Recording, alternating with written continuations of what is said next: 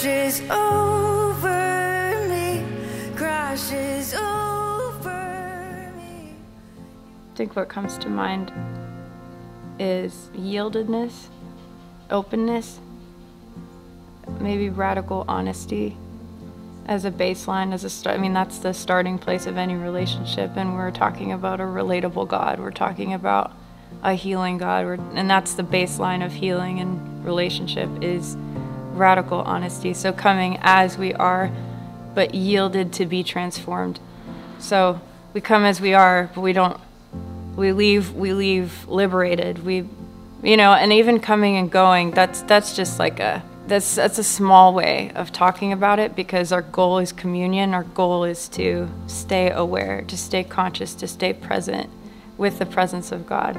And yielding is a hourly, minute to minute, second to second act, body, soul, spirit. So I'd say yieldedness and openness to change and radical honesty.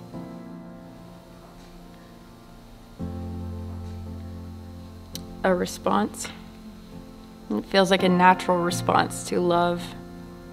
When we've been loved, when we realize we're loved, when we come into the clarity of love, when we're moved by grace because of love, it's like the only natural response.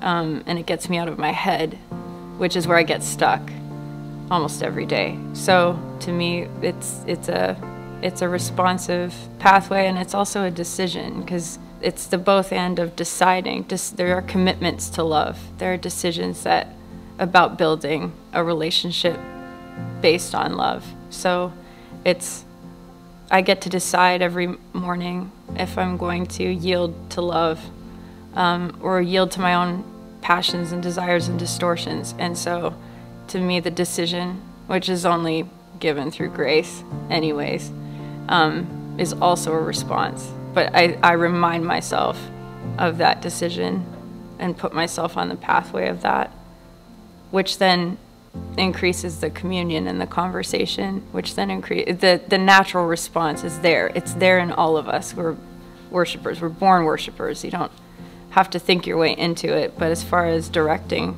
myself to what I will worship, what I will spend my time on, what I will think, those things. It's both and, a decision and a response. That's such a big topic, very broad. I think the thing that comes to mind is that it will always be a matter of the heart. The universal truth of that, the universal principle of that, is that it will always be a matter of the heart. Everything yields to that. All of our liturgy, all of our language, all of our rituals and our routines and our gatherings, which I love. I grew up in church, and I love the rhythm of Sunday church. I love liturgy. I love putting myself in the disciplines and the path. All of those things are meant to serve the matter of a heart turning towards God. So I would encourage us to keep revisiting and reinstating and reconnecting to that. That is always going to be the point. Everything that we do, as far as music or expression or whatever it would be, it's all meant to serve as a soundtrack for someone's heart that's turning and responding. So I would say let's all stay on the path of like this is a matter of the heart. It's always going to be a matter of the heart. Yeah. Hi, worship leader community of South Korea. I'm Amanda Cook, and I just want to encourage you to keep following the way and the path of Jesus.